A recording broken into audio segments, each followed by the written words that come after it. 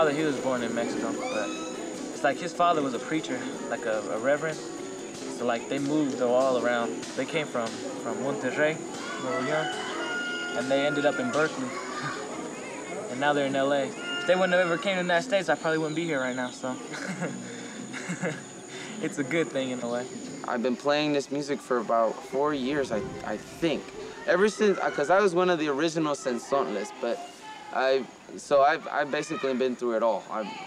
I've learned a commercial style and I had to stop it and then learn this style, so I've been playing for quite a while. So the first time I came to Mexico, I couldn't talk to nobody. I didn't know, I was like, here I am, brown as can be, looking just like the people.